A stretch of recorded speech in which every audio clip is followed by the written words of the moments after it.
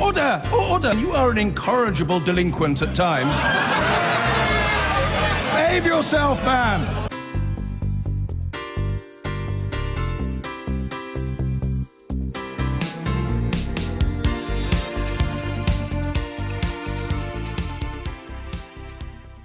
Was the most effective and standout slogan from the Brexit campaign, "Take back control."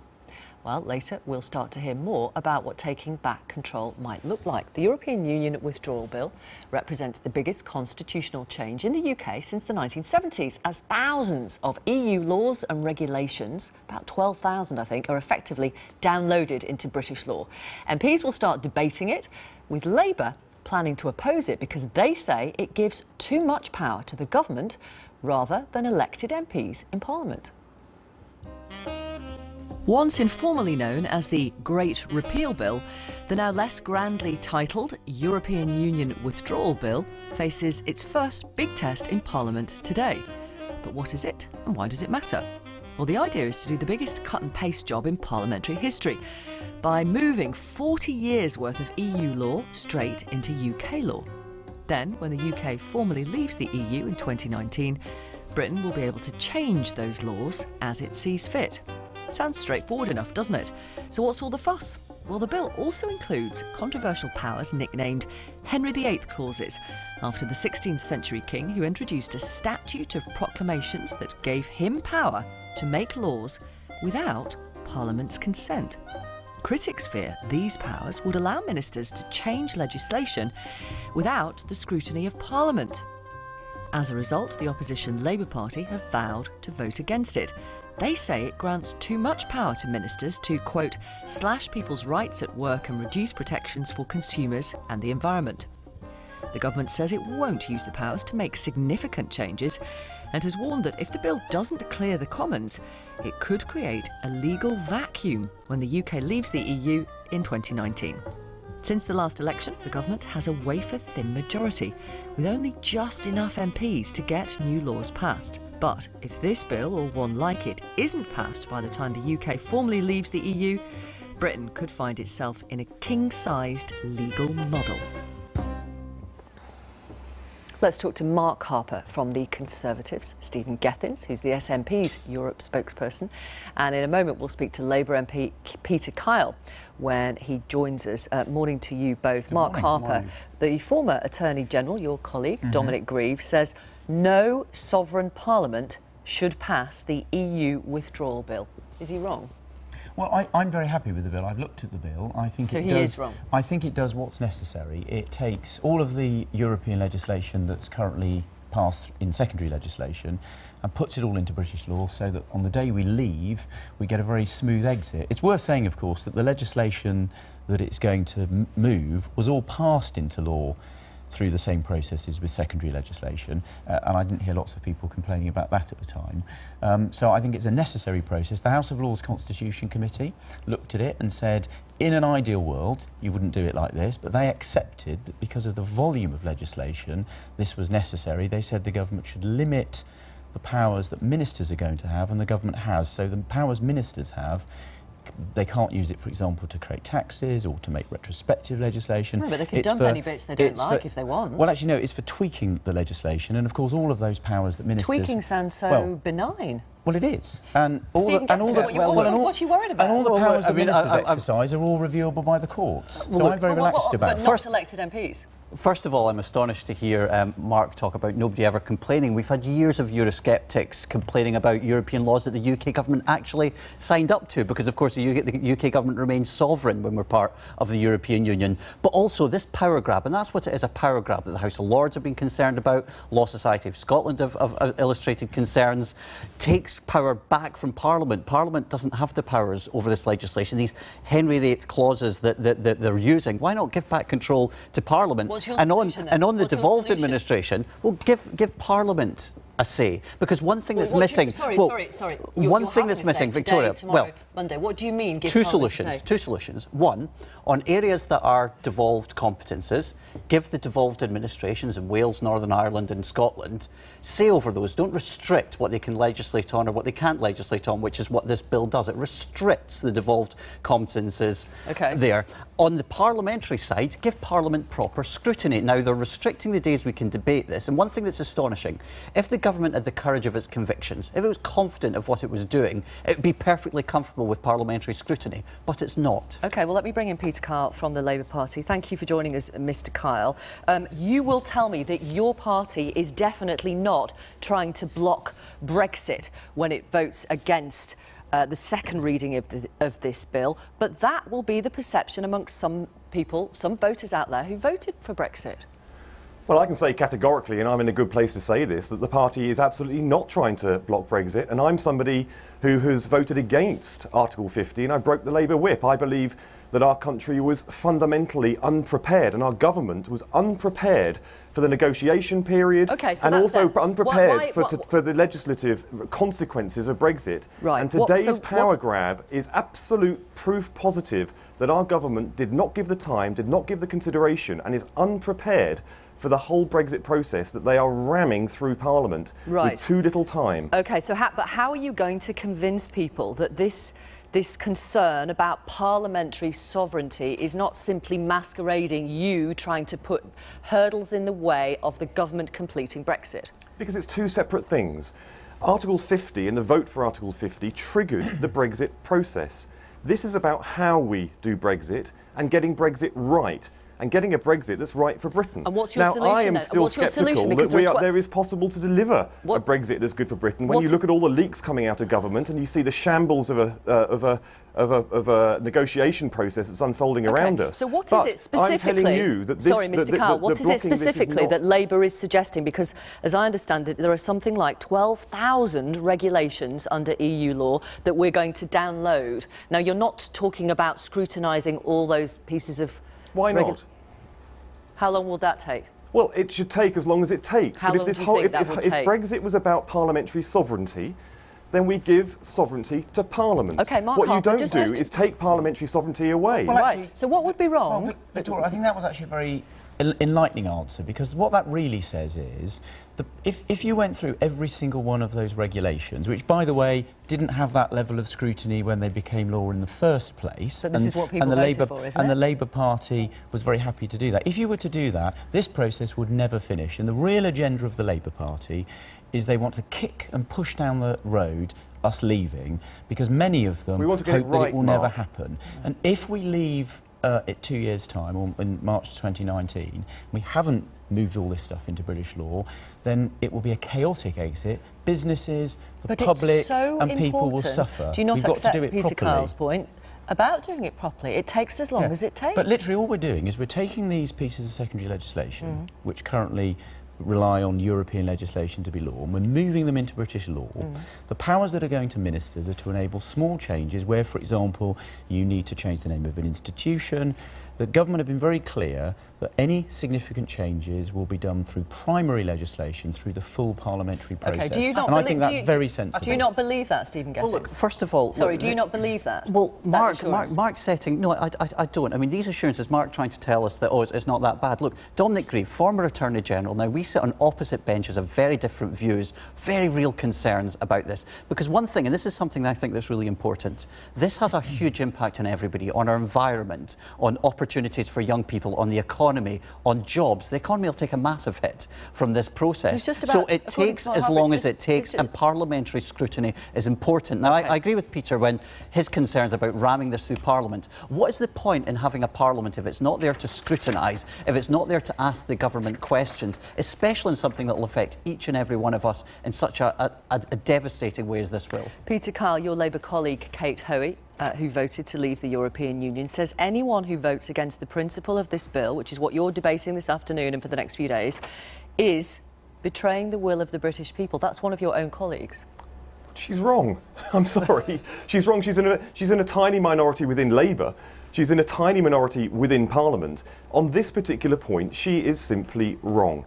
When Labour were in power, Mark and his party voted against Labour if we brought in a bill which had more than 10 or 11 statutory instruments that were giving more powers to government, and they repeatedly said it was a power grab.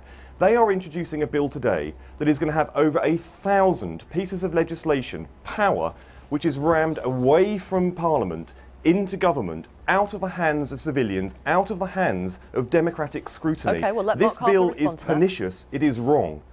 No, I don't agree with that. It's a practical measure. The House of Lords Constitution Committee said this is the only way it can reasonably be done. They did say ministers, the powers should be constrained, and there's very clear prescription in the legislation that limits the powers that ministers will have. And I looked at the bill last night in preparation for this, and I'm very clear that there are lots of controls in there, and I'm very content with them, and I'll be supporting the bill on Monday. Are you not happy with the limits that are in there, then, Peter Kyle? Why don't you believe them?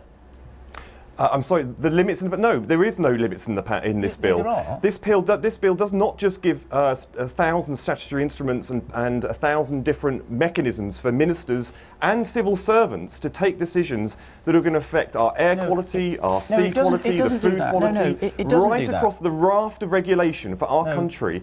It is also giving the power to overturn different pieces of legislation. This bill, for example, will give the power to ministers to finally leave the European Union without coming back to Parliament for the final vote.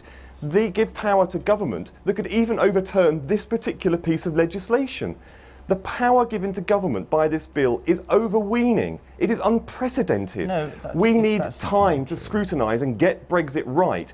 I think Brexit is going wrong and we need to stop and think about it, but I am fully behind Labour's position right now, which is to get this bill right and get every step of the way right. Otherwise, we are going to damage our country in the most pernicious and vandalistic way. OK. Quick final thought, Mark Harper, in your summer recess, Theresa May announced she was planning to stay on to fight the next general election. Are you happy about that? I want the Prime Minister to get this Brexit negotiation done and, are you happy get it about done her properly. announcing that she's planning to stay on? She said before to MPs at Westminster that she's going to stay on as long as we want her to. I think she's doing a great job negotiating Since the Brexit then, she deal. said she's planning to stay on to fight the next general election. Are you going to support that? I want her to continue getting this Brexit legislation done, and then I want her to bring forward the legislation that she said she was going to do yesterday in Parliament, all the other challenges facing Britain around productivity, about rising wages, job creation. I think she's doing a great job, and I want her to stay and get that done. And do you want her to stay on, as she announced that she will be doing, to fight the next general election? I want her to stay on and deliver the things that she said she was going to at the general election. We've got a 5-year Parliament. I want her to get on and deliver for the British people. Okay. Are you the things she promised she would do at the election this year. Are you I'm very happy to defend and support her as she does that. What about the question that I've asked you a number of times? Are you happy that Theresa May has announced she's planning to stay on to fight the next general election? I am very content to support the Prime Minister. I think she's doing a great job. To fight the next general election? I want to get this Brexit legislation done. I'm very happy with the position that she's got as leader of our party and Prime Minister of our country. And to fight the next general election, you'd support that or not? Look, I'm happy. She said she'll stay as long as the parliamentary party wants her to. Since she said that, she's then announced, as you know, that she will be staying on to fight the next general election. And I am very happy with what she's doing leading our country, and I'm very happy to continue supporting her for as long as she wants to stay as Prime Minister. Into the next general election? Well, for as long as she wants to stay as Prime Minister. She wants to fight the next general election? Well, then I just said I'm happy to support her for as long as she wants to stay as Prime Minister. OK. Thank you. Thank you very much. Mark Harper and Mark Harper from the Conservatives, Stephen Gethins from the SNP, Peter Kyle from the Labour Party. Thank you very much for coming onto the programme. Now, as I say, it's a big day in Westminster as the debate begins on the government's flagship Brexit bill. The European Union Withdrawal Bill, as it's known, begins its second reading in the next half an hour or so. It's a major piece of legislation which is designed to give legal continuity once we leave the EU. So what exactly will MPs be discussing in the first parliamentary test for the government's Brexit policy since before the summer recess? Well, the main role of the bill is to repeal the European Communities Act of 1972 and convert thousands of pieces of EU legislation into UK law. But some controversial elements have meant the bill can't expect an easy passage through the Commons. Many MPs are concerned about how the government will exercise so-called Henry VIII powers, which would allow ministers to make changes to laws to implement any withdrawal agreement after Brexit, sometimes without a vote in Parliament. Labour has already issued a 3-line whip to vote against the bill, and the Lib Dems and SNP will join them. Tories like Anna Soubry, who are critical of the government's Brexit policy, have ruled out a rebellion over the bill's second reading when a vote is taken on Monday. But they may take the opportunity to join with members of the opposition in causing trouble for the government over a so-called programme motion. Ministers want to limit debate during the bill's committee stage to 8 days, but many MPs believe there needs to be more time for scrutiny. And even if it clears that hurdle, the government faces the prospect of seeing hundreds of amendments tabled when the committee stage begins in the Commons after the party conferences. Well, earlier, the Brexit Minister, Steve Baker, told the House of Commons why the powers granted to the government in the bill was so expansive. Mr. Speaker, the powers in the bill have been drawn widely in order that this country, this Parliament, can meet the imperative of delivering a working statute book on the day we leave the European Union, to deliver certainty, continuity and control, and on the area that the honourable gentleman raises, in order to implement the withdrawal agreement in a way that allows us to leave the European Union smoothly and successfully. Well, that was Steve Baker in the House, and in a moment I'll be talking to representatives from Conservative and Labour. But first, Lizzie Glinker is on College Green, soaking up the atmosphere. So, Lizzie, set the scene for us. Soaking up is right, Joe, because we're having a glorious morning here on the Green with all this rain. You can see behind me excitement building, broadcasters from around the world. You can see CNN, our BBC colleagues over there, and one lone protester has arrived in the last few moments. We don't know if more of those are going to be turning up in the next hour or so, but at the moment there is one chap, and you can see that he is getting plenty of attention from the cameras over there. Well, we can speak now to Stephen Gethin from the SNP. Stephen, thank you. And we have an umbrella as well, which is great news. Stephen, what's the problem with this bill for you?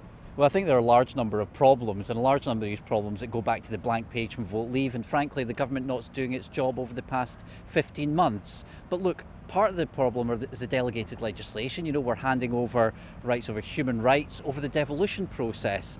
Now, this is a huge power grab, biggest power grab that we've seen. It was meant to be about democracy and taking back control, but we're handing back control to a Tory government.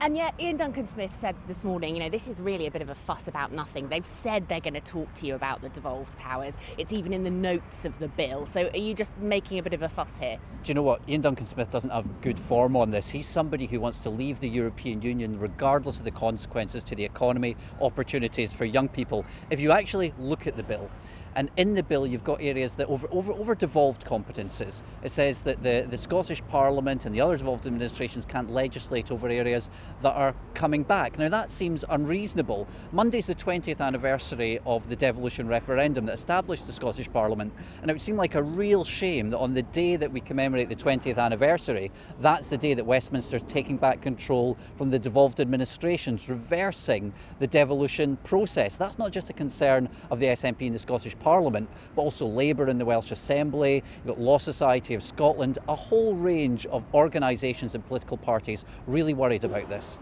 Really worried, but you sort of touched on the nub of it there, really. You mentioned IDS, he just wants to leave. You just wanted to remain. So are you not really just trying to hold this up? You're trying to cause trouble, delay it, which will cause bigger problems for Brexit in the long term. The Scottish Government's the only government that's come up with a compromise to say, look, Scotland voted 2-1 to remain part of the EU, the UK voted to leave, let's compromise. Let's stay part of the single market. It was never on the ballot paper. Ruth Davidson, the Tory leader, even said, you know, let's look at the single market after the referendum last year. So we're looking at compromise. Now, what is the point in having a parliament? What's the point of me coming down to Westminster if we don't scrutinise the work, not least on this bill that will have an impact on all of us, on the environment, opportunities for young people, the economy, human rights, all these big areas. That's our job, is to scrutinise. And what's striking is the government seems to be scared. It doesn't have the courage of its convictions to stand up and put these bills before Parliament. And that's something that I find really worrying. But a lot of this can be discussed in the committee stage. That's what the government is saying. We're talking about thousands of pieces of legislation here. If we don't just get this done, it's going to have a huge impact on the negotiations, and you're just setting out to mess that up. For all the reasons that I've set out, on areas like human rights, on the devolution process, the government has got the bill wrong. Now, if I think the government's got the bill wrong, then I vote against it. That's my job, and the government shouldn't be scared of scrutiny. I was hearing all this stuff about democracy, bring back control to Parliament, where actually the Tories just want to bring back control to them in Whitehall and make all the decisions. That's not the way it works, and it's certainly not the way it should work with a minority government, where parties should be pooling together and trying to work together, because this is big, and it's bigger than any one party. OK, Stephen Gethin, thank you very much. There you are, Joe. An interesting day ahead. Lizzie, thank you. Now, as promised, I'm joined now by the Conservative MP Mark Harper, formerly Chief Whip under David Cameron, and by the Shadow Brexit Minister Jenny Chapman. Welcome to both of you. Mark Harper, can you tell us why people shouldn't be worried about ministers having discretionary powers to change UK laws?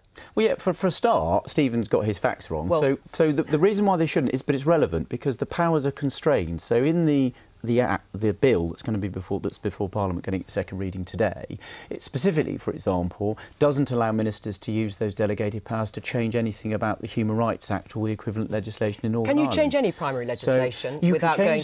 You can change some of it. So you can change primary legislation that would normally be scrutinised by Parliament. Which is not unprecedented, and it's worth remembering the secondary legislation which is being brought into British law by this bill. Most of it was, of course, passed into law by exactly the same process. But you know there's been layer upon layer of laws and legislation, and that makes it difficult to unpick. So let's just be clear. You can change primary legislation, I take your point that it's not unprecedented, but it isn't usual practice, and Parliament would be able to scrutinise. So my question was, why shouldn't people be worried? Because the Constitution Committee of the House of Lords, which is not known for being terribly keen on leaving the European Union, was very clear. It said, and it accepts, you normally wouldn't do this, but it accepted that because of the volume of legislation that needs to be brought onto the statute book by March 2019, so that we have a smooth exit and that people have legal certainty, practically you've got to do it in this way. And it said that when the bill was published, the government should constrain the scope of that, and the government has done that. So, for example, it can't pass laws that change taxes or change the Human Rights Act or create criminal offences. So it is quite constrained. So I think the government's listened to the House of Lords Constitution Committee, and I think the House of Lords Committee says it wasn't. They haven't. Hang on, Mark Harper. I've got what they've said here, and the Constitutional Committee, so said David Davis, said this is the way it has to be done in the way you've described. You have to have secondary legislation. The House of Lords Constitution Committee report today says it is a source of considerable regret that the bill is drafted in a way that renders scrutiny very difficult, and that multiple and fundamental constitutional questions are left unanswered. So I'm not sure the House of Lords Constitution Committee is signed up to the way government is going to actually implement this bill. No, it said it wasn't ideal, but it also said it was the only practical way. It says a bit more than it wasn't ideal. If you're going to have to put 12,000 pieces of legislation into British law so that there's certainty and clarity for business and individuals, there is no other practical way of doing it. And ministers have been very clear that this is about copying the legislation across, making small changes if you require it on the detail. They've made it very clear that if you're actually changing the policy intention, there'll be primary legislation that will go through the full parliamentary scrutiny process, and that's why people shouldn't be concerned. The important point, Jenny Chapman, is the time frame, isn't it? The clock is ticking, and to actually do this bill and go through every single piece of legislation and do it via Parliament so that they would have time to scrutinise it would take years, and we wouldn't meet the time frame. That's true. But on time, if I could just make the point, first of all, that we are 15 months since the vote to leave, and the government has been quite blasé about taking time out, in that we had the delay for the court case. They then had another... Presumably you wanted that court case, didn't you? Well, that wasn't really the government's choosing. No, and also they chose to fight it, which took many months more. They also had a general election, which I think they probably now regret. Well, and all she of this, did say, Theresa May, she wouldn't call it. All of this has delayed progress. Our objection with this bill, I mean, we look very carefully at the House of Lords report, and it is very, very clear, and Anne Taylor, the chair, has been very, very clear, that if this were just a case of allowing ministers to implement technical changes, we wouldn't be having this discussion. And what we want to see is a removal of the ability of ministers to make decisions by diktat on primary legislation. So it will take years, basically. It doesn't need to take years. Do what you are suggesting will take longer than 2 years. It doesn't need to. It doesn't need to. Parliament needs to do its job. we're prepared to devote the time that's needed. The government doesn't have a full agenda at the moment. The Parliament is not overwhelmed with legislation right now, and we would devote as much time as was needed to this. I did the maths on this, right? If Parliament sat 365 days a year, it would take... You'd have to go through 33 pieces of legislation a day over that period. Right, but Jenny Chatman said you don't have to do everything. Which means you wouldn't be scrutinising it very well. I mean, this is just... we'd be doing a lot better job than we're going to be. Delaying tactics, because there are a lot of people that don't actually want us to leave, or they don't want this to be done in a sensible, careful way. And is Dominic Grieve, the former Attorney General, your colleague, one of those when he says this bill seeks to confer powers on the government to carry out Brexit in breach of our constitutional principles in a manner that no sovereign Parliament would allow? Is he one of those that is seeking to frustrate and delay the process? I don't agree with the analysis that he set out. I've looked at the bill carefully, and I did that in before we start debating it in Parliament, and I don't think it does. It's very clear the powers that are going to ministers are constrained.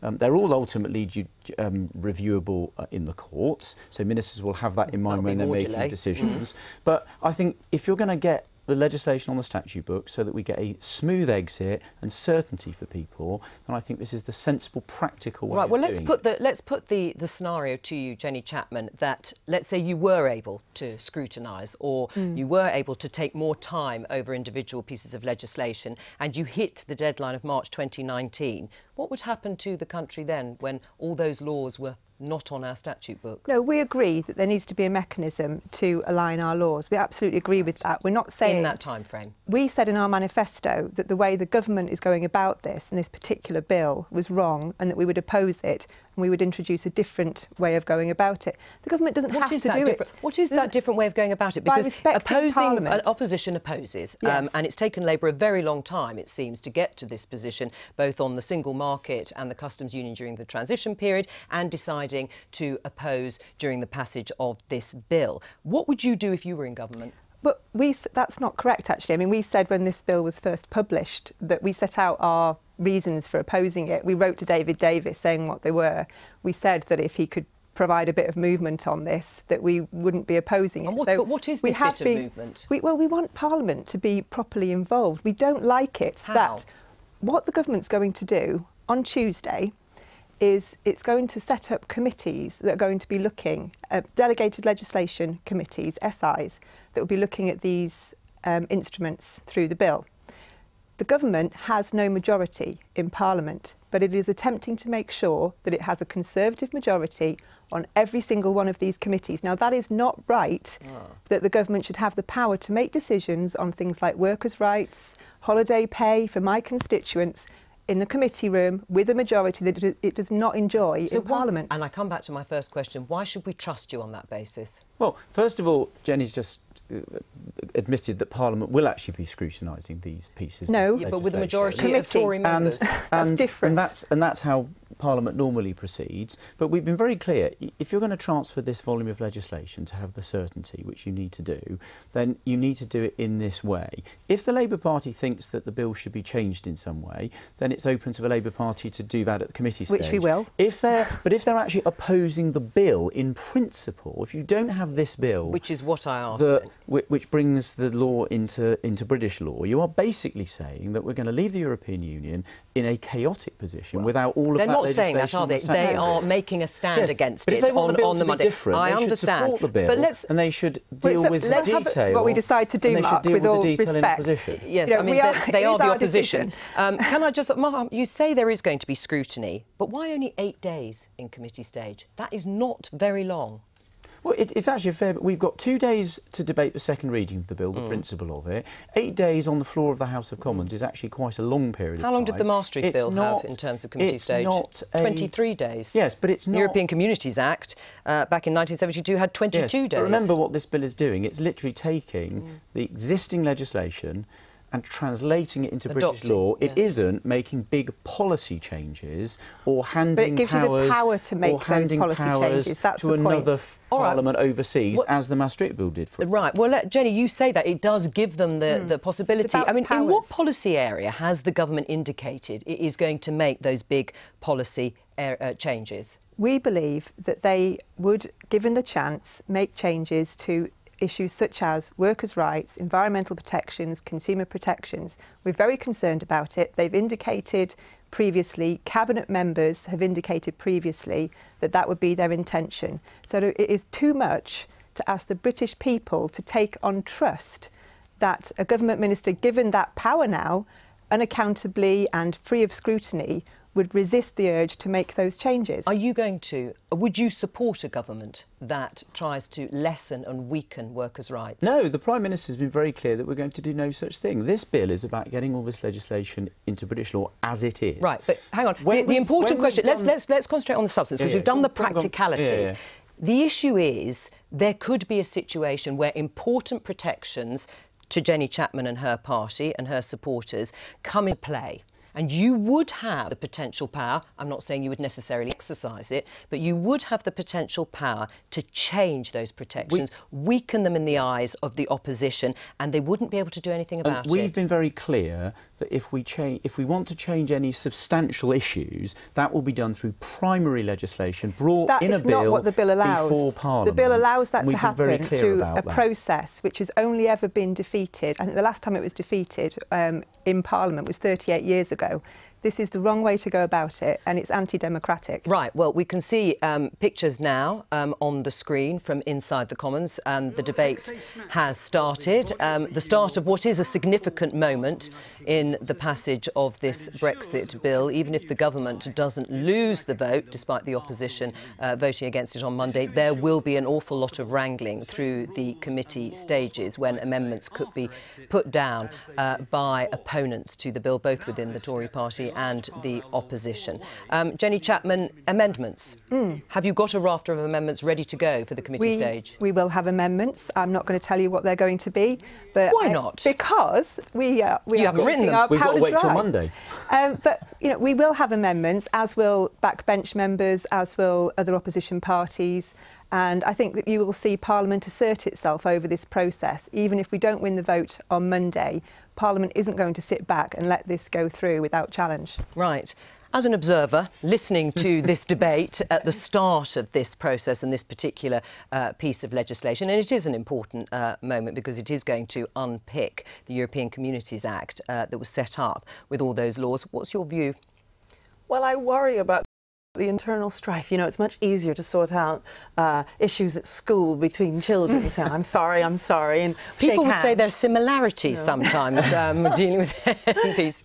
So, yeah, and I worry simply because I feel this is the time for the country to, bind together because we've got to sort out this big thing with the EU. And, we normal, ordinary people look to you to solve it all. So you all need to be friends and then that way you can sort things out. No pressure. No. Now, you two are staying with us for a little bit longer, and we're going to stick with the Brexit theme. In Brussels this morning, the EU have published some of their position papers. You may remember the UK published a whole series of scintillating position papers, and we've learnt that the European Union wants Northern Ireland to have a different Brexit deal from the rest of the UK, and they want the UK to take responsibility for finding a unique solution so people can work, go to school or get medical treatment either side of the border. Let's hear what Michel Barnier, the chief Brexit negotiator for the EU, has had to say just before we came on air. The solution for the border issue will need to be unique. It cannot pre-configure the future relationship between the European Union and the UK. It will require both sides to be flexible and creative. And what I see in the UK's paper on Ireland and Northern Ireland worries me. The UK wants the EU to suspend the application of its laws, its customs union and its single market as what will be a new external border for the EU. And the UK wants to use Ireland as a kind of test case for the future EU-UK custom relations. This will not happen. Michel Barnier, though. Well, we've also heard this morning that the European Commission has been critical of David Davis, the Brexit secretary, and suggested he displayed a lack of involvement, which risked jeopardising the success of the negotiations after meeting him in July. Well, let's speak now to our old friend, less of the old perhaps, Adam Fleming, who's in Brussels. Adam, tell us then first of all about the minutes that have been published displaying some degree of concern from the EU Commission about David Davis's behaviour. Right, Joe, I've got two massive piles of paper in front of me, and we'll talk about this pile first. So, yeah, these are minutes of a meeting that were published. The minutes were published yesterday, last night, but the meeting happened on the 12th of July. It was between Jean-Claude Juncker and all the other European commissioners in that building there, and Michel Barnier, the chief negotiator, and they were talking about progress in the first round of Brexit talks, which had happened in June. So it's kind of a bit old, but the stuff that Jean-Claude Juncker and Michel Barnier says is quite striking. So what President Juncker says, he expressed his concern, according to the minutes, about the question of the stability and accountability of the UK negotiator, David Davis, and his apparent lack of involvement in the process, which risked jeopardising the success of the negotiations. And that is something that was repeated by Michel Barnier earlier on in the discussion. So I imagine some people think that's slightly undiplomatic language that the EU side have been using about David Davis there. The spokeswoman for the Commission, who's speaking a little while earlier, said that things had moved on since July and that if we wanted a real picture of how things are going, we should look forward to sets of minutes that are released in the future that are relevant to more recent meetings of the European Commission. And Michel Barnier in his press conference was asked about this, and he said, look, I stood next to David Davis on the same stage at the same podium and paid tribute to how hard he's been working. So I think the European Commission trying very, very hard to put this document behind them. Right, OK, so his homework's improved, it seems, David Davis's, as far as the Commission is concerned. What about these position papers, and particularly the one regarding the border between Northern Ireland and Ireland? So that's this other pile of papers here, the position papers, all sorts of stuff on public procurement, intellectual property, data, stuff like that. But you're right that the one that's got a lot of attention is the EU's paper of its guiding principles for its dialogue with the UK over what to do about the Irish border. In summary, it says to the UK, you're responsible for coming up with solutions to this because you're the country that's leaving the EU. What they propose is that there will be a unique solution that is unique for Northern Ireland and, in their words, does not pre-configure the solution for the rest of the UK. In other words, Northern Ireland, because it's a special case, will get a special deal that will not be replicated for the rest of the UK in the rest of the final Brexit withdrawal agreement done with the EU. There's also going to be exceptions potentially written into that withdrawal agreement to allow what's called cross-border cooperation. In other words, that's written into the Good Friday Agreement where North and South collaborate on things like tourism, social security, health, fisheries, transport and energy. In other words, day-to-day life in Northern Ireland and the Republic of Ireland will carry on as normal. That's at least what they want to do in the Brexit agreement. So that's another case of where Northern Ireland will be an exception to what happens to the rest of the UK. But it was really interesting just listening to Michel Barnier in his press conference there, because he said it himself, he is worried about what the UK has proposed in this. He's worried that what the UK is proposing about an invisible border means that actually it will jeopardise Ireland's place in the single market, and also that the UK might be using it almost as a sort of Trojan horse, not his words, as a test case for the rest of the Brexit deal for the rest of the UK. And Michel Barnier says that will not wash. But there is one big area of agreement between both sides where they're actually quite proud of this, and that's maintaining what's called the common travel area. That's basically the free movement of people, of British and Irish people, between Northern Ireland and the Republic of Ireland and the UK. Both sides have worked very, very hard to come up with an agreement that that will be maintained, and the British side feel that that will help to unlock a lot of the other issues that Michel Barnier has been talking about. Wow. I'm sorry it's so complicated, but it's a really big deal. And all I can say is you're certainly not disengaged from the process. David Davis could learn a lot, clearly, from you. Enjoy the rest of those papers.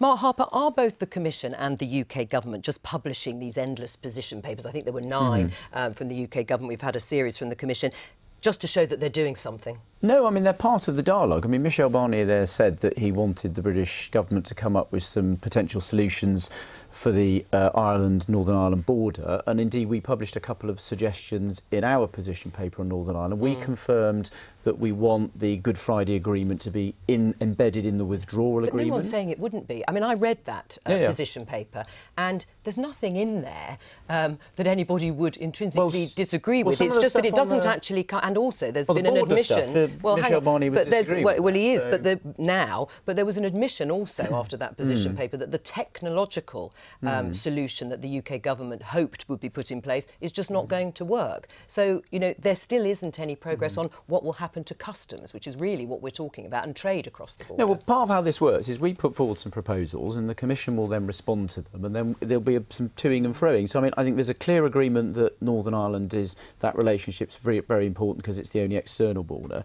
There's a clear commitment on both sides to make that work, and I think it's now a lot of detail needs to be done to get to a final agreement. Doesn't it show, though, Jenny Chapman, that actually this idea of sequencing the negotiations is not really working? Because you can't really discuss the future and the status of that Irish border without including what will be the ultimate free trade deal and the customs. I mean, isn't that the case? I mean, you're right, it is incredibly difficult, but don't forget that the phasing of this doesn't require completion of an agreement or things to be completely resolved. Sure. It requires significant progress.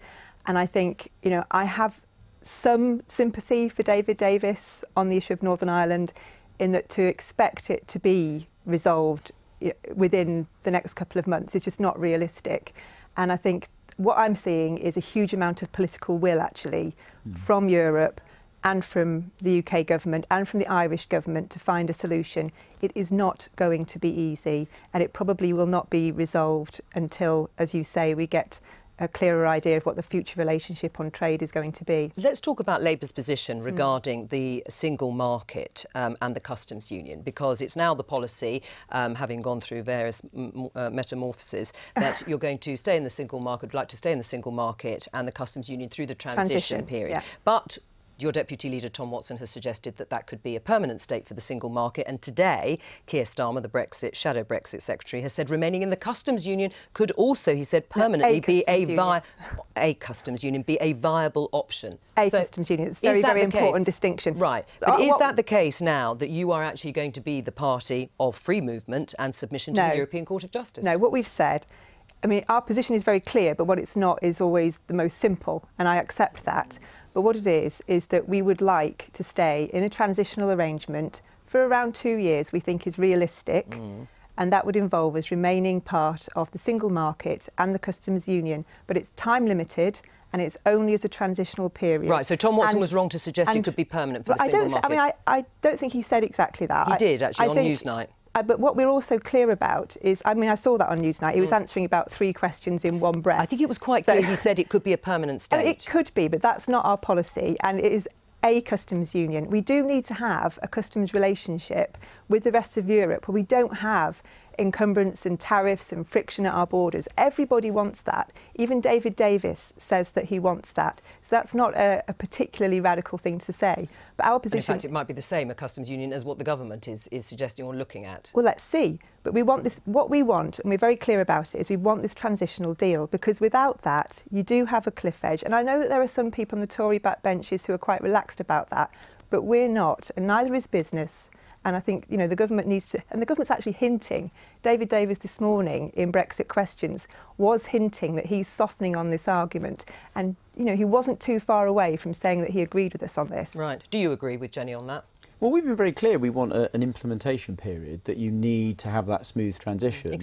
But interestingly... Except you're going to be coming out of the single market and the customs union. But you need a period that you're going to implement the arrangement that we reach for afterwards. But out of the single market and out of the customs union, so there will be a cliff edge. Yes, we've been very clear. If you stay in the customs, if you stay in the single market, you submit to free movement, the Court of Justice, and the whole point about the referendum was that voters decided that they didn't want to submit to those things. Right. We've been clear that you can't go from being in the European Union to the final position and that final deal overnight. You've got to implement it over a period of time. In terms of the Prime Minister is very clear about that. Government is shifting because it's realising that it has to, because it would just be crippling for British industry to do anything other than have an interim arrangement, a transitional period. And on freedom of movement, just to allow me to say this, you know, the Labour Party fully accepts that freedom of movement is ending and we need a new immigration system after we leave. It will need to end after we leave the European Union. In March 2019. After we've completed our transitional period. So because later. Clearly, if you're going to be in a single market, you have to have freedom of movement. Freedom of movement. But that is a time-limited interim step because of the lack of progress there's been by the government on achieving anything else. All right, on that point, I'm going to say thank you both very much. Thank you. On a day that splits over Brexit hit the Commons and the government faces an uphill battle to pass key legislation on Britain leaving the European Union. A two-day debate of the key EU Withdrawal Bill begins today, but Labour plans to vote against it, and even some Conservative MPs say the legislation would amount to an executive power grab. The Brexit battles have already started this morning. David Davis, the Brexit Secretary, has been answering MPs' questions about the UK's departure from the EU. The Secretary of State set out his position on the EEA. On the 15th of August, the Secretary of State told the Today programme that transitional arrangements should be, and I quote, as close as possible to the current arrangements. 2 days before that, the Chancellor and the International Trade Secretary said in a joint article that Britain would leave the customs union and leave the single market. Both positions can't be right. Can you step up to the dispatch box and tell us what form of transitional arrangements the government is seeking to negotiate? It's very clear. The transition arrangements will meet the requirements, three different requirements. One is to provide time for the British government, if need be, to create new regulatory agencies and so on. The time for companies to make their arrangements to deal with new regulation, and time for foreign countries, for other countries, to make arrangements on, for example, new customs proposals. Now, that's what will be required. That's why we need to be as close as we are to our current arrangements. It does not mean that in the long run we're in either the customs union or the single market. Well, with more details about the historic debates still to come, I'm joined by Fazl Islam, our political editor. Fazl, I mean, you know, everyone knows this is complicated, everyone knows it's confused. Can we even see a pattern now as to where the government is heading? I'm seeing a bit of a pattern. I think right now we're facing about 10 weeks of crunch time, where the number 10 have been involved not just in one negotiation that we focus on with Michel Barnier with Brussels. You've got a negotiation with Parliament over these powers. On the one hand, I think Parliament feels that there is a necessity to have some degree of executive clean-up power. We've had 40-odd years connected with EU. But they don't want that to turn into making new laws. Well, or just consider this. One MP said to me, well, hang on a minute. If you give these powers to number 10, you can't control who has them. And they are widespread. Someone even suggested that you could join the euro on the basis of these powers, because they assume the powers of an Act of Parliament. So you could bypass the Commons. Now, people don't really suggest that that's the plan of David Davis or Theresa May. Once it's on the statute book, this is what one Tory MP said to me, what if there's an election? Jeremy Corbyn has now got access to these powers. There's also a really intriguing and very techie thing about a money bill that's going through on Monday, which could give the power to the government not to have to come back to Parliament to approve a figure for the so-called financial settlement, divorce bill, whatever you want to call it. So there's all sorts of parliamentary procedure. And the general principle with Parliament is, well, hang on, we wanted to take back control. The people of Britain, or 52%, voted to take back control to Parliament. This was not then to pass on those powers to number 10. Now, what the government is saying is, hang on a minute, if you want stable and smooth Brexit and you don't want chaos, you've got to vote for this bill. And then, and that undermines what the opposition is saying, or they say it undermines what the opposition is saying about, you know, the chaos of a WTO terms Brexit. So you have the negotiation with Barnier, you have the negotiation with Parliament, you have the negotiation with Cabinet, which I think was probably what we saw in that leak in terms of the Home Office paper, an early paper. that again is an example of how complicated things are, because on the one hand it was sold as kind of hardline crackdown on immigration from the EU, but what I discerned from it was that it said in every other paragraph we could have a bespoke arrangement for EU migrants. What does that mean? Does it mean we could have, yes, not EU law mandated freedom of movement, but could we negotiate some special access to EU citizens as part of the final deal? Perhaps freedom of movement for workers under UK law? Would that be sufficient to assuage the fears of referendum voters? I don't know, but I see that that option is left in that paper, and that was a very early draft of that paper. And the final negotiation, which we should not underestimate, is with business. And Mark Kleiman broke that story last night about this letter, standard issue for Conservative governments to get business leaders, FTSE 100 chiefs to sign up to their economic plans. But this is clearly a more complicated area. They haven't been as forthcoming as they would have been for David Cameron's plans in the past. But I think the bigger point here is Number 10 thought that this was a good idea, when it's pretty clear that FTSE bosses are, some of them are concerned about the customs union single market. If we get in one further negotiation, what about the Labour Party, though? Because here they are, they say they've accepted the will of the people, they voted for the triggering of Article 50, this is the EU Withdrawal Bill, and now they're saying they're going to vote against it. Isn't that defying the will of the people? So their argument would be, well, there's an argument and a judgment. Their argument is about the centralisation of powers, and that's something that Jeremy Corbyn, throughout his history in Parliament, has appealed to him, the idea of the executive being overbearing. You know, even when Tony Blair was Prime Minister, Margaret Thatcher was Prime Minister, he was involved in those types of debates. He likes that argument. He can bite that argument. It's how Keir Starmer, I think, sold the new position of opposing this to Jeremy Corbyn. But clearly there are some Labour leavers who aren't going to vote with the front bench. We'll see what numbers they are. We'll see also what if there are any abstentions. But I think there's also a judgment.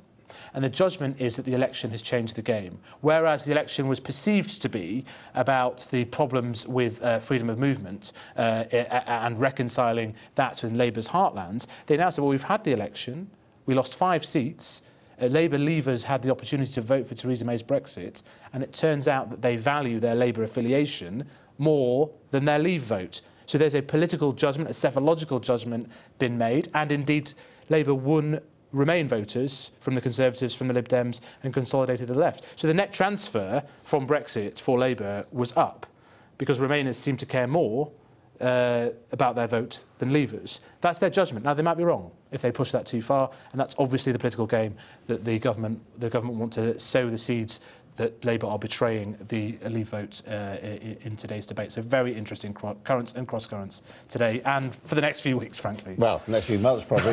Yes. Fascinating stuff. Thank you.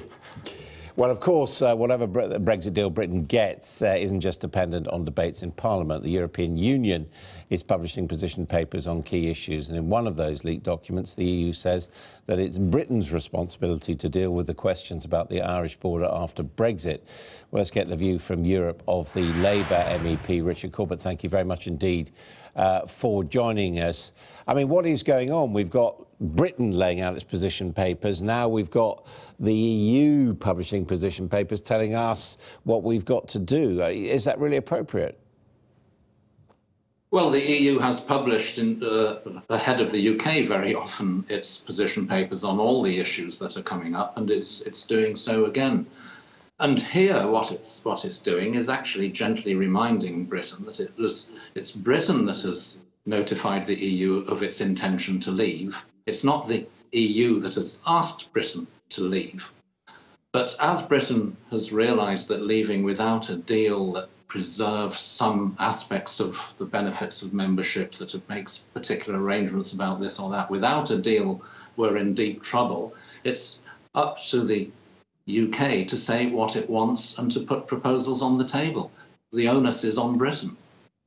And is there, in what is being proposed about the Irish border, an element of the European Union saying, look, we do have skin in this game, Ireland is our member, and we've got to look after our members' interests?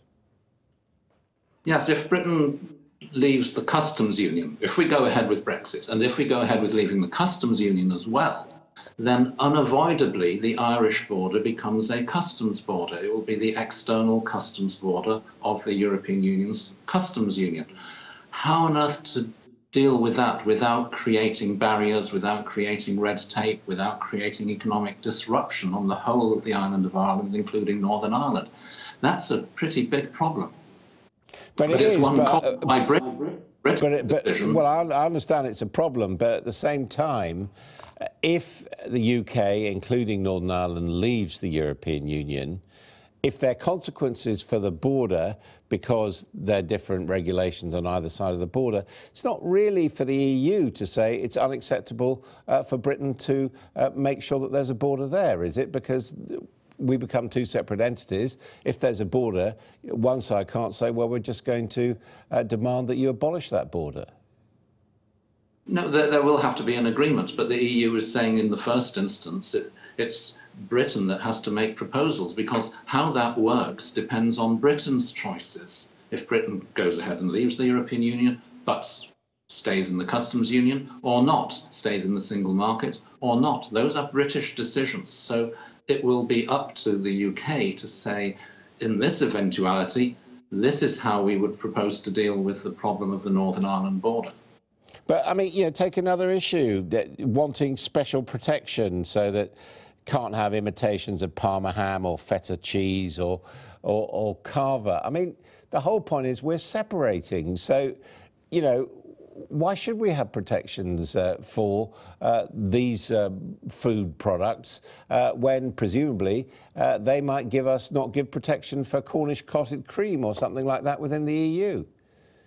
Well, such protections are quite common in trade deals, and they work both ways around, because it's exactly the same European legislation that protects Wensleydale cheese, Cornish cottage that you just referred to, Yorkshire forced rhubarb, from imitation elsewhere. It works both ways. And unless this issue is addressed, it's one of many little detailed issues that nobody told us about at the time of the referendum, but they will need to be sorted and settled by the time of British exit from the European Union, assuming we go ahead with it.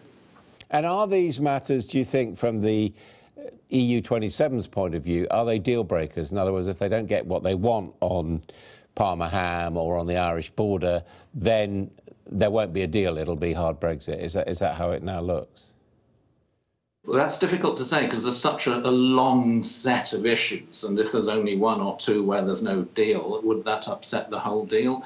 Who knows? It depends how strongly people feel about it. But don't underestimate political pressures within different EU countries. We've been talking a lot about the political debates and divisions and sometimes confusion within Britain, but imagine if you're a producer of, say, Parma ham in Italy and you've not got that protection, you will probably be putting pressure on the Italian government to be firm.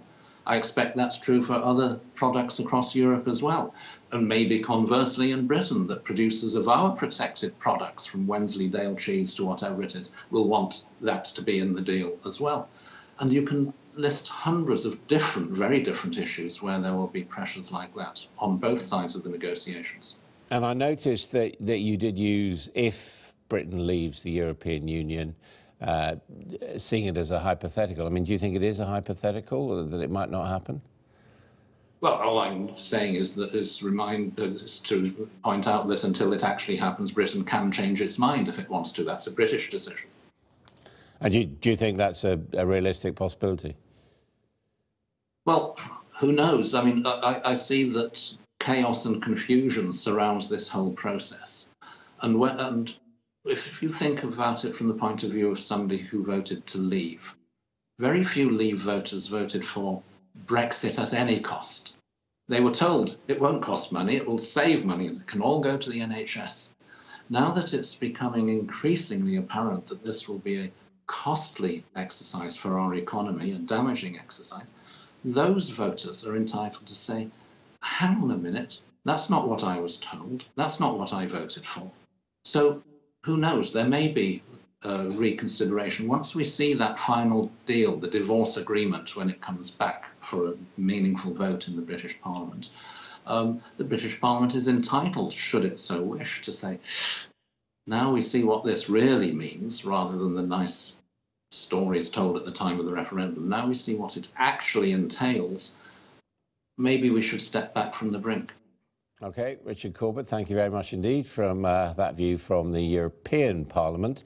What about here in the UK, where MPs later today are debating the government's EU Withdrawal Bill, transferring or attempting to transfer EU laws to UK law? Joining me now is Pat McFadden, Labour MP, former Shadow Europe Minister. Just on that last point there from Richard Corbett, I mean, do you think there is still a possibility it won't happen? Well, I don't detect a huge change in public opinion from the referendum last year so far. I think people probably haven't moved very much. But where I think Richard Corbett's right is, I think people have got a right to change their mind if they want to. I'm not saying they will. I don't think they have so far, but I think they've got a right to do so as this process unfolds and develops, because one thing that's true is we were told this would all be easy. In fact, there was some comment about you could sort all this out in an afternoon, and it's the discussion you've just had with Richard Corbett about Parma ham and Wensleydale cheese and 100 other things. Shows this is a hugely complex negotiation. The government now realise that, so let's see how they get on with the negotiation that they've begun.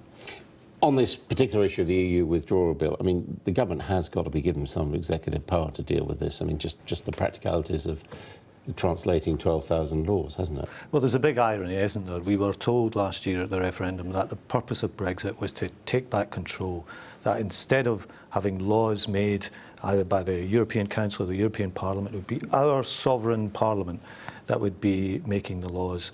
And what we have here is a huge constitutional change, a huge power grab, not from the Westminster Parliament, but away from the Westminster Parliament and in the hands of ministers. And that's not just my view. If you take Dominic Grieve, an eminent Conservative, former Attorney General, he wrote last night that this meant that our domestic constitution and liberties would be vandalised. So this isn't just a Labour view on this. This goes across the parties, that what you have here isn't Westminster Parliament taking control, but actually ministers taking control from our Parliament. But in practical terms, what's the alternative? Because, I mean, you can't have, if you've had an hour's debate on 12,000 laws each, I mean, that would take up an entire year of parliamentary business. Well, I'd be tempted to say I didn't start this process, so that's what I'm to decide. But I mean, you accept, though, you accept the will of the people was expressed in terms of leaving the European Union. Yes. This is now how do you, the professional politicians, do it? If you're going to do things through statutory instruments, you've got to have proper parliamentary safeguards. There's none of those really built into the bill.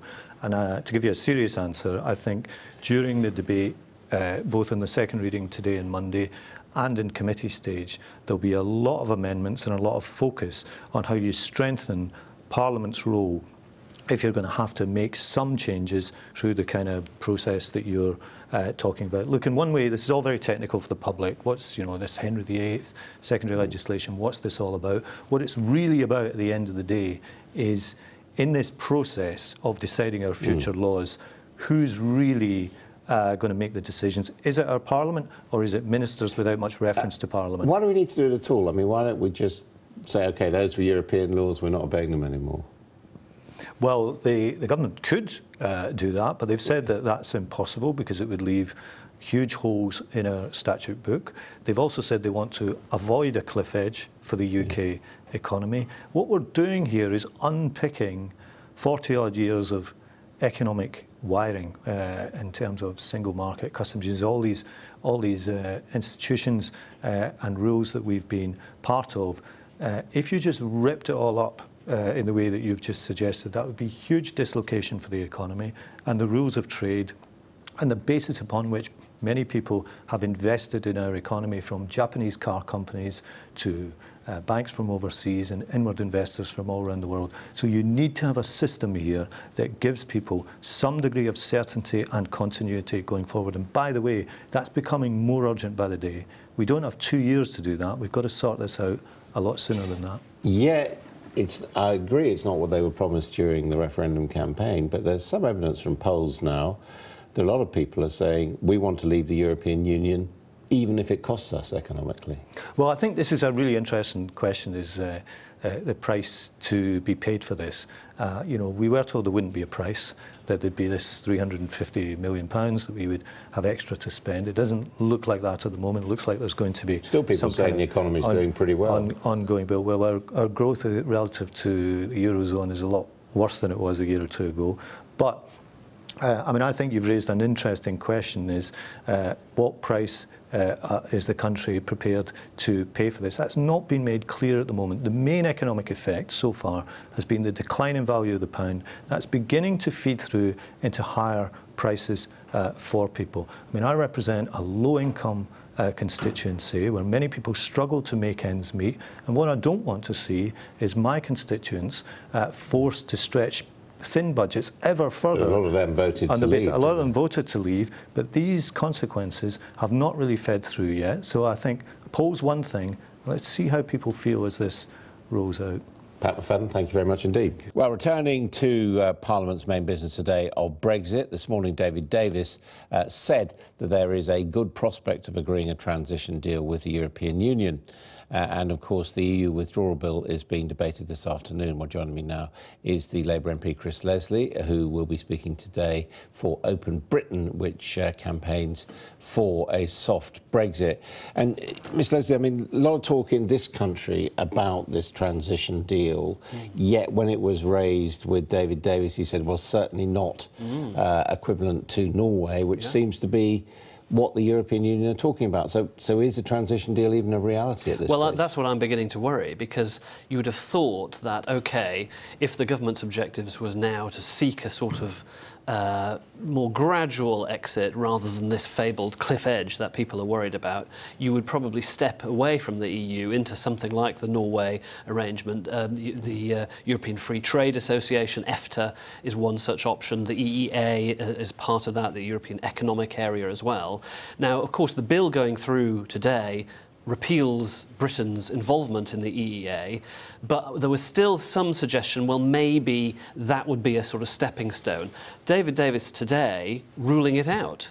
And I kind of am slightly staggered by this. Why, you know, voluntarily narrow our options for a transition arrangement and, in a way, step closer and closer towards that hard Brexit cliff edge when he didn't really need to do that? And I think alarm bells are starting to ring. It's why the currency has been, you know, hit so far. Sterling is very, very weak. I think 168-year low, not since, I think, before Big Ben was even constructed did we had such a weak currency position. And that's because markets, businesses are starting to think, hold on a minute, we're not going to get this softer transition. And David Davis is compounding that today by saying no to EFTA, no to the EEA. That's the worry I think that I certainly have. But of course, the counter to that is that leaving the European Union, even in the transition phase, wouldn't be acceptable to the majority who voted for it if it means continuing large payments to the European Union and if it means continuing subjection to European Court of Justice law. Well, I think most people are now waking up and realising that actually we're going to be making a very large payment anyway, because it looks as though there are various liabilities that Britain is going to have to pay up to if we're going to keep those trading relationships that we have. And if we do trade, certainly if we, as a service sector-based economy, 80% of our business is service sector. If we want to still sell services into Europe, our biggest markets, then we will have to have alignment of our regulations. That means we're going to have to share rules, share regulatory decision-making with Europe, come what may. That's the reality. This idea that we can sort of pull up the drawbridge, have Fortress Britain without any alliances is deeply dangerous, not just for the jobs and the businesses that we got, but in terms of the income that we need for our treasury, for the public services, for the schools and the hospitals. I tell you, everybody's going to be affected. I mean, Labour is torn on this, isn't it? Because many of the people who voted for Brexit, who perhaps do take a tough approach to what our future relationship should be to Europe, are Labour voters. Yeah, but I think Labour is, as Keir Starmer said, developing its position. It's coming on in a way I'm quite pleased with. I think we've still got to go further and realise that actually single market, customs union are actually the better places that we should try and preserve our involvement with. That wasn't on the ballot paper. People voted to leave the political institutions of the European Union, but our trading alliances, some of those relationships, those weren't on the ballot paper, and I don't believe that actually a majority of the public want to sort of scrap those in an act of self-harm. That is not, I think, in anybody's interest, and we've got to, I think, explain patiently that, you know, there are consequences if we turn our backs to those massive markets. And what are your constituents saying to you? I think my constituents voted on balance to remain. That was the majority in Nottingham East. And I'm hearing more and more that they, in fact, are saying no Brexit might be better than a bad Brexit. That's the message that I'm getting through in my inbox. And I think for the public, if, you know, they on reflection are starting to say, hold on a minute, this isn't that great for us overall, well, we're Democrats, we shouldn't be ruling out any options. Chris Hezzy, thank you very much indeed. And we're going now live to Brussels and the European Commission, where their chief Brexit negotiator, Michel Barnier, is giving a news conference updating the public. I attach great importance to the sincerity and quality of our dialogue with member states and the European Parliament, the member states on whose behalf I am negotiating. And these time that we spend together are of great importance to us. Otherwise, of course, I'm very well familiar with what tends to happen in the European Union as far as leaks are concerned. That is why, from the word go, I have made it very clear that I clearly wish to apply a policy of general transparency, subject to the reservation of what I said at the outset. And I would repeat, I certainly, by a long way, prefer transparency over leaks, because that means that we are all on the same footing, and you, in fact, are on the same footing. It's a level playing field amongst yourselves. The point of this press conference. Today we published our guiding principles for the dialogue on Ireland and Northern Ireland. We also published 4 papers on issues that will need to be part of the withdrawal agreement. Let me first focus on Ireland. The European Council and the European Parliament have recognised the unique situation and the specific circumstances of the island of Ireland. I see this specific situation as a special responsibility. First, the responsibility to preserve the peace process and the gains of the Good Friday Agreement in all its parts. Secondly, the responsibility to maintain the common travel area. And thirdly, the responsibility to avoid the return of a hard border between Ireland and Northern Ireland. We need first to agree on political principles. Discussing technical solutions will be premature in the political context of Northern Ireland. And we are working hand in hand with the Irish government. And I want to thank the Taoiseach, Leo Varadkar, and the Minister of Foreign Affairs, Simon Coveney, and their teams in Dublin and also in Brussels for their commitment. I also want to thank the other member states and the European Parliament for their full support. We have seen in these negotiations that Ireland's interest is the 27th interest and vice versa. The UK said that it is ready to ensure the common travel area can continue to operate while respecting Ireland's obligations as an EU member state, including in relation to free movement. On the Good Friday Agreement, the UK, as co-guarantor, will also need to put solutions forward. In particular, the interlocking political institutions created by the Good Friday Agreement will need to continue operating effectively. We need to avoid the return to our border between Ireland and Northern Ireland while respecting Ireland's place in the single market. North-South cooperation will need to be preserved in all policy areas. Irish citizens residing in Northern Ireland must continue to enjoy their rights as EU citizens. It is the birthright of all the people of Northern Ireland to identify themselves and be accepted as Irish or British or both. And the European Union will honour its financial commitments in favour of programmes supporting the peace process, such as Peace or Interreg. We expect the UK to do the same as part of its financial settlement. But, ladies and gentlemen, we are not there yet. The solution for the border issue will need to be unique. It cannot pre-configure the future relationship between the European Union and the UK. It will require both sides to be flexible and creative. And what I see in the UK's paper on Ireland and Northern Ireland worries me. The UK wants the EU to suspend the application of its laws, its customs union and its single market as what will be a new external border for the EU. And the UK wants to use Ireland as a kind of test case for the future EU-UK custom relations. This will not happen.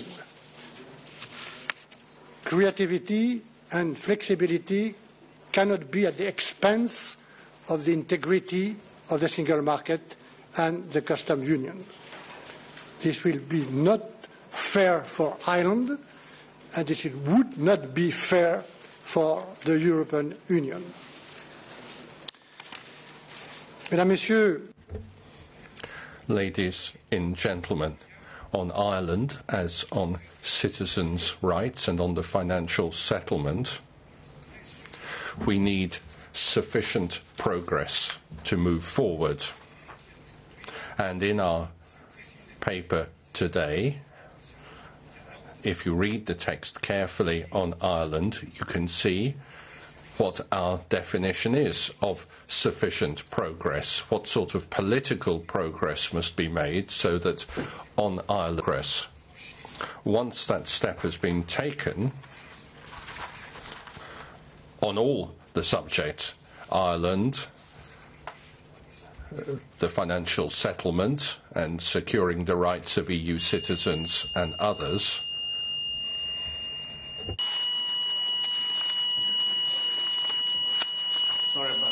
Sorry about that. It's the monthly drill.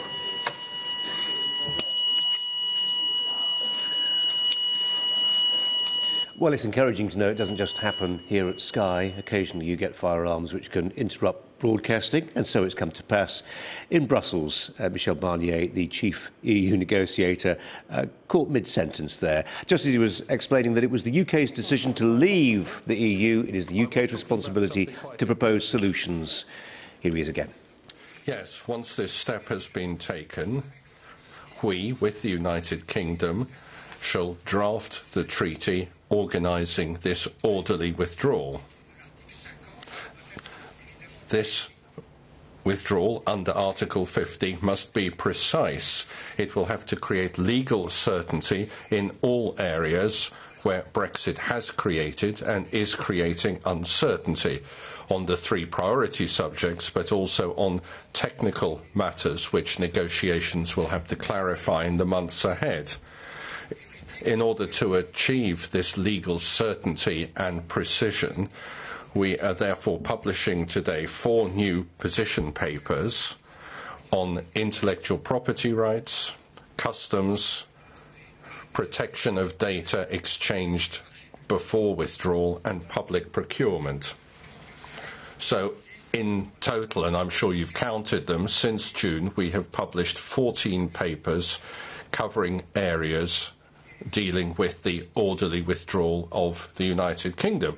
And I must say, from my point of view, it is very positive that the United Kingdom has published, and in the days ahead will be publishing, new position papers. Obviously, we will study those papers and positions very carefully, working immediately on everything which is part of orderly withdrawal and keeping for later what concerns the future relationship. The important thing for us is that these papers are sufficiently precise for us to make real progress. The sooner, ladies and gentlemen, we can see genuine, sufficient progress, the sooner we will start discussing in parallel a possible transition period, if the United Kingdom makes a request to that effect, and our future relationship, which, as you know, will require a second treaty. Through this second treaty, we too want an ambitious agreement with the United Kingdom, and not just in terms of doing trade, but also in terms of our cooperation which is necessary in the areas of security, the fight against terrorism and defence. This second treaty must be built, will be built upon a balance between rights and obligations, as is the case with all of those agreements that we have already concluded with other third countries. For example, Norway, Iceland and Liechtenstein, who have chosen to be part of the single market, to accept their rules, and who make a financial contribution to European cohesion. But I also think of Canada, with whom we have just negotiated a highly ambitious free trade agreement, the CETA. Canada is not part of the single market and therefore has neither the opportunities nor the obligations. And I'm sure everyone will understand that it is not possible, it will not be possible for a third country to combine simultaneously the benefits of the Norwegian model with the weak constraints of the Canadian model. And it's in the light of those principles, which the United Kingdom is very familiar with, as it has been applying them for 44 years, it is in the light of those principles that we await with great interest and will study objectively and constructively the next proposals from the British government which we require in order to make progress. Thank you. Let's start with your questions. I will start first with Bruno. Bruno Waterfield, Times of London. 2 questions, just very quickly. Firstly, Mr Barnier, the minutes of the 12th of July Commission College have been published, and the discussions were rather gloomy on Article 50. And you noted that David Davis, quote, did not regard his direct involvement in these negotiations as his priority. These remarks were enlarged upon by the Commission President later on. Do you still hold that rather negative assessment of Mr Davis? And on the financial settlement, there was something of a breakthrough before the July round when Britain acknowledged that it has obligations that will survive the UK's withdrawal because of concerns that the UK saw the financial settlement as an entrance fee into the single market. And I understand that now the lack of detail from Britain on those obligations that survive withdrawal is something of a sticking point. Can you give us a bit more about what you would like to see in terms of Britain fleshing out or explaining its obligations?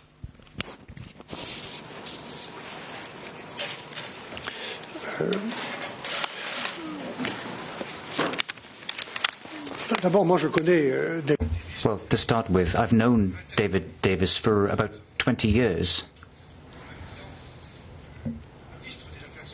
Back then, we were both European Affairs ministers, myself in France and he in the UK.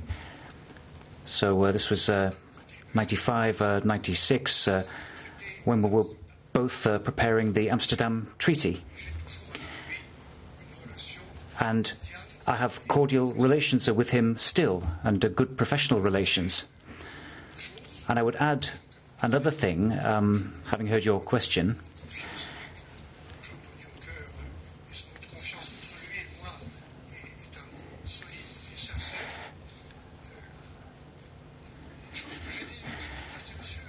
I have one thing to tell you here and now.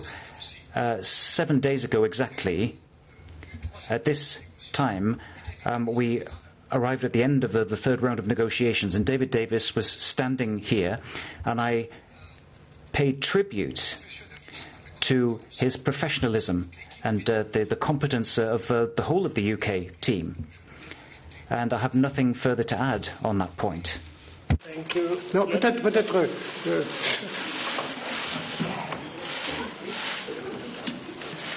On va éviter les émotions.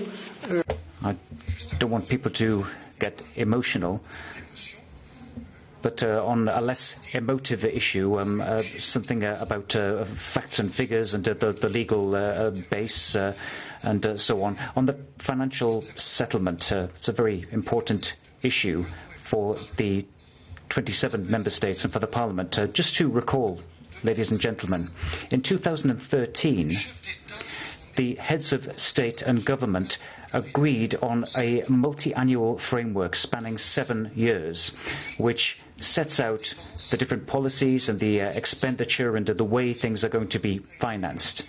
And this agreement was signed by the UK Prime Minister, Mr. Cameron. And we collect resources from each of the member states. That's the system. And this system was ratified by every national parliament, including the UK Parliament. So every euro spent has a specific legal base. And if you read our financial settlement position paper again, you'll find all the details there, line by line, all the legal bases corresponding to the different areas of expenditure for the 7-year period, plus other areas of commitment in the medium and the long term. So the Council Legal Service is behind this, the Commission Legal Service as well. They all believe that any commitments of the 28 member states need to be honoured by the 28. And this is based on the own resources system. So if a decision was taken before Brexit, even if this only comes to fruition after a withdrawal of the UK, this rule still applies.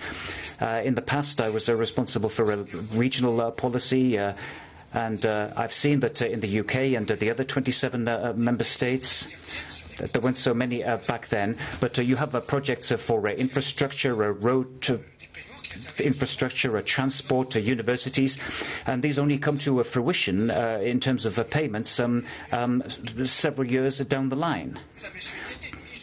So there are thousands of people, stakeholders, companies, citizens, universities, laboratories.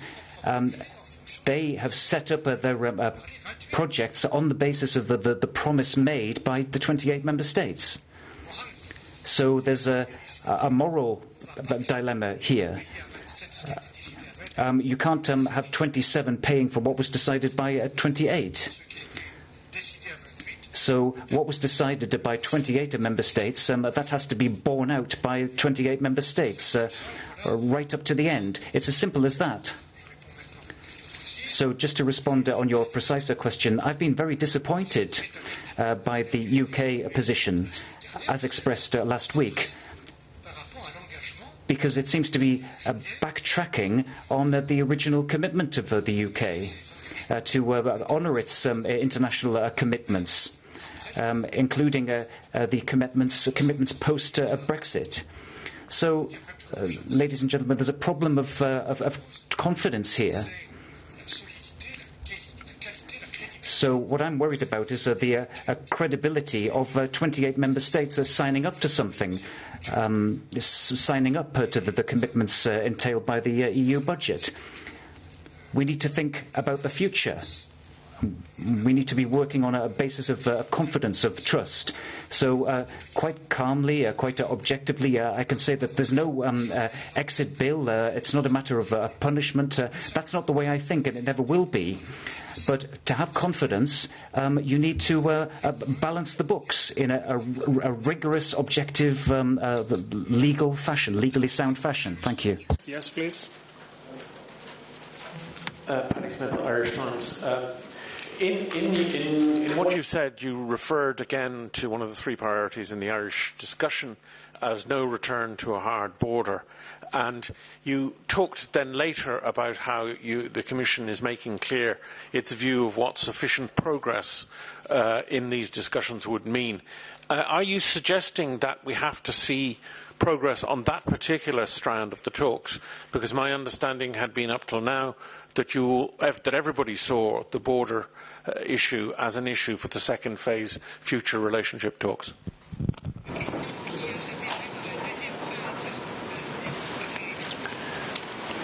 Mais vous avez bien compris.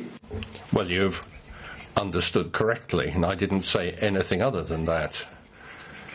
We have to complete the whole process of explaining a joint position with the British about, first of all, what the Good Friday Agreement represents, and secondly, the conditions for the common travel area. As you know, it's not first and foremost just a question of borders and economic matters. Under the Good Friday Agreement, you have a dozen odd areas: education, public health, other areas where there is cooperation between the two parties. The Good Friday Agreement, to which the United Kingdom is co-guarantor. Now, we have made progress. I said this here before. Our discussions have been fruitful, but have not yet been completed.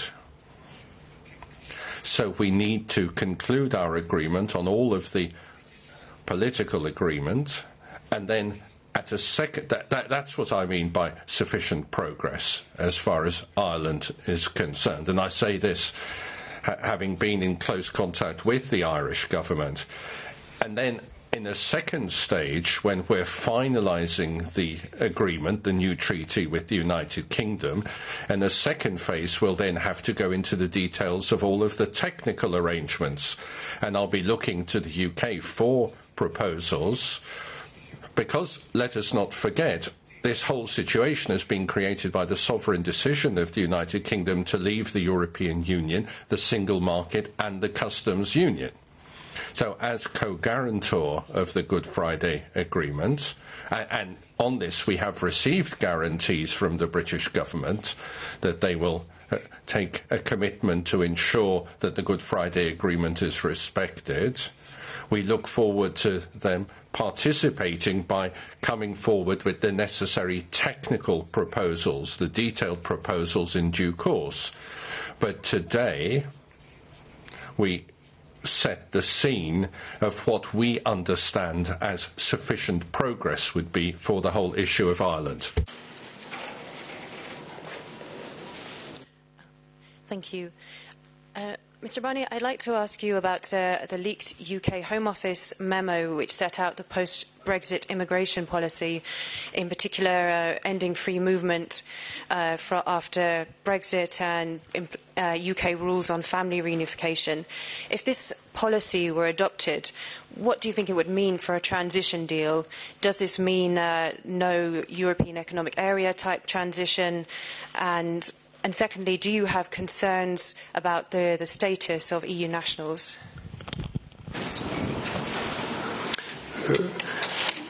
Well, first of all, on the transitional agreement that you referred to, the debate is evolving. It's developing on this subject in the UK, and I'm following this very closely, particularly the discussions that are taking place today. But the UK needs to tell us what it wants, and we'll see what is possible, what is acceptable, while respecting the rules that determine the way in which the single market works. But we are open to this. We await suggestions. On the leaks that you referred to, I'd just say that I want to work in a serious fashion, and I would ask our partners to make that possible, to discuss things seriously. And obviously we have to work on the basis of official documents, not on the basis of leaks or rumours. Mr Barnier, Damien Grammaticus from BBC. Can I just go back to your comments in the minutes of the meeting in July? I understand your point about the professionalism of the UK team, but the point you were making in those minutes was about the availability of David Davis, saying he did not regard his direct involvement as a priority.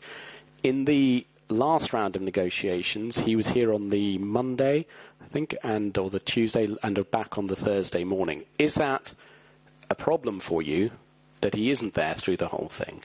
Could you clarify that, please?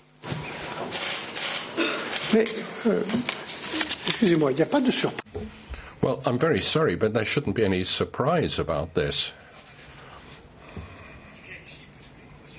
He comes here because the negotiations are taking place here, as is perfectly normal.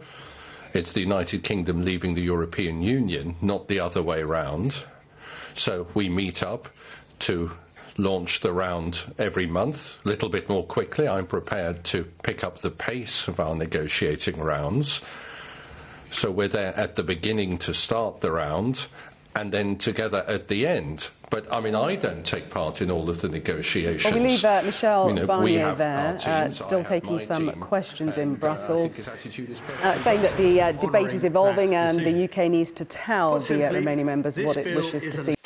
Let's show you the scene in the House of Commons right now. For the last 3 or so hours, MPs have been debating the EU Withdrawal Bill. It was going to be originally the Great Repeal Bill. Now it's the rather more blandly entitled Withdrawal Bill, facing opposition from Labour and a gaggle of Conservative MPs who say it gives too much power to ministers. They say much else besides. We're joined now by the Labour peer, Baroness Taylor of Bolton, Chair of the Lords Constitution Committee. Baroness, welcome to you. Peter Mandelson, Lord Mandelson, earlier this week threatened trench warfare from the Lords on this bill. Is he right?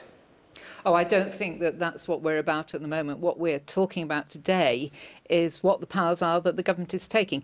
I chair the Lords Constitution Committee, and we've just issued a report that expresses our concern that the government is actually taking too much power and not allowing Parliament to fulfil its own role. The role of Parliament is to scrutinise legislation and make sure that it is fit for purpose.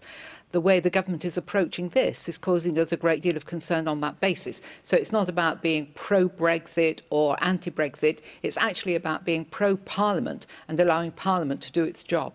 Well, to do its job, you would need to scrutinise, you could argue, 12,000 separate items of regulation. That would take years. That would take years. That's why we acknowledge that the government will need some additional powers. But we've actually suggested safeguards to make sure that those powers are not abused.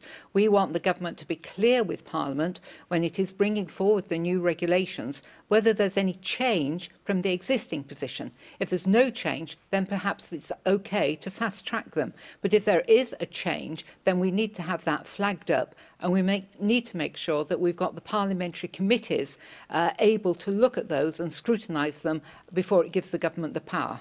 David Davis says he's given you those guarantees. The Henry VIII clauses will have sunset clauses. They'll be time limited. They'll die off.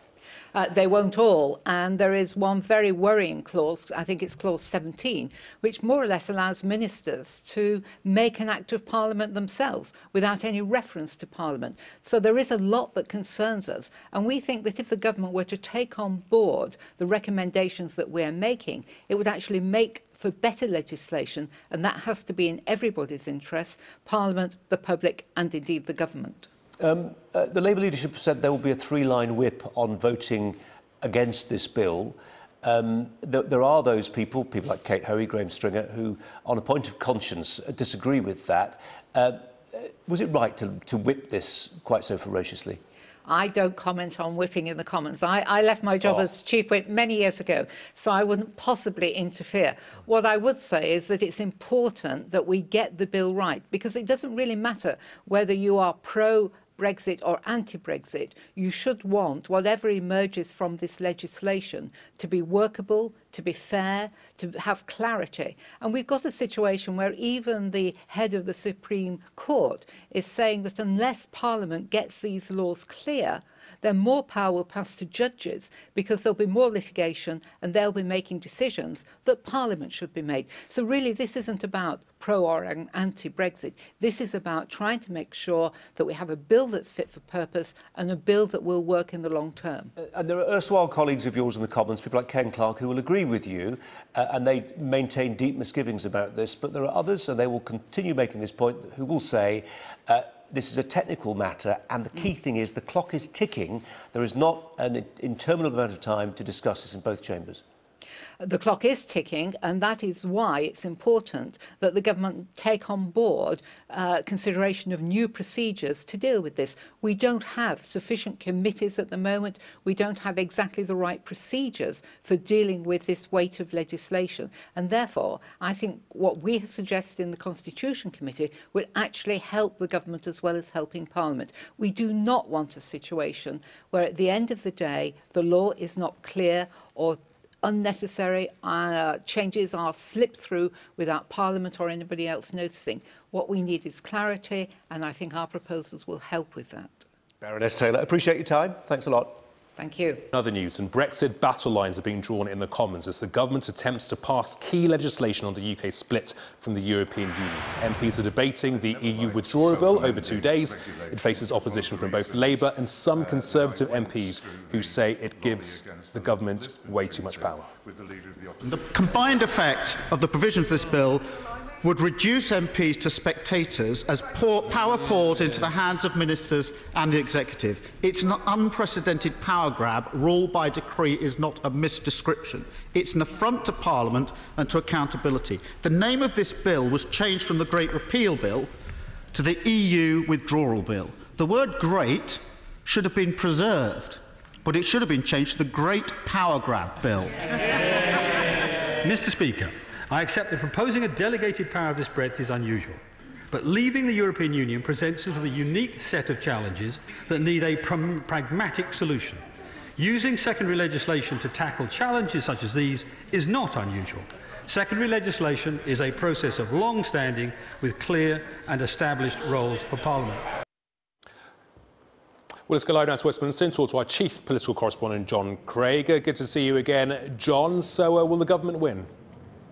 The government's expected to win this vote, yes, because, of course, even those Conservative MPs, many of them who are unhappy about what Keir Starmer called a power grab, a phrase used by Anna Soubry, the Tory MP, in Prime Minister's Questions yesterday, probably unlikely to rebel at second reading, although Ken Clarke in his speech said he was considering it. He said he was going to do the rare thing of listening to the debate before deciding on how to vote. What we are seeing at the moment is evidence of splits in both major parties, because speaking at the moment is Graham Stringer, a Manchester MP who is a Labour Brexiteer and is almost certainly going to be a Labour rebel. Well, to discuss how the debate's going is somebody who spoke quite recently. That's Hilary Benn, who chairs the Brexit Select Committee. How are we going to reconcile the fact that you've got pro-Brexit rebels and the Tories have got pro-Remain rebels? I suspect there's more Labour Brexiteers than Tory Remainers. In the end, John, individual members of Parliament will have to make up their minds about how they're going to vote. The Labour position is very clear. We accept that there is a need for a bill in order to make sure the statute book works, but we think that this bill, the one that's been debated in the House of Commons today, is, I'm afraid, unacceptable, because the government is proposing to take for itself quite unprecedented powers, including the power by Secretary of Legislation to change the bill that we are debating here or any other Act of Parliament in the course of leaving the European Union. And the second thing is, I would say, is this bill is not about whether we are leaving, because that decision was taken in the referendum and was enacted by triggering Article 50. That runs out after 2 years, and we will leave the institutions of the European Union at the end of March 2019. We have to get the statute book right, but the other point I made today is it is not going to be possible to complete the negotiation on all the things that are needed by that date, and therefore we are going to have transitional arrangements, and that's why Keir Starmer set out on behalf of the Shadow Cabinet and the whole party the view that we will need to remain inside a customs union and a single market for that transitional period in order to allow a final deal to be negotiated, because you can't do it in the remaining time that is left. I sense that you probably got a better chance of persuading the government to back down on the power grab argument than you perhaps have on the single market and the customs union arguments. Well, I'm not so sure about that, because, look, the government has moved from its original position, transitional arrangements. What transitional arrangements? We don't need any transitional arrangements. And now David Davis is recognising that we need them. It's a very painful journey, I have to admit, for Brexiteers on the Tory benches, because it's understanding the facts of life, which is these negotiations have been going for, 6 months? It's now 15 months since the referendum. They haven't even reached agreement on the money, what to do about Northern Ireland, citizens' negotiations have to wrap up by October next year. So that leaves basically 10.5 months in which to negotiate everything else. Now, no one I have spoken to thinks that that is going to be possible, and that is why the government is talking about the need for transitional arrangements. And if you're going to avoid the cliff edge that British business and the jobs that depend on those businesses say they simply cannot contemplate, the prospects of tariffs returning, obstacles to trade, to data transfer, all of these things, the only way you can avoid that is to reach agreement with the European Union. Right, we remain within the customs union and the single market. Okay, Hilary Benn. Oh dear, a couple of technical issues there, but we definitely got the gist of what Hilary Benn was saying.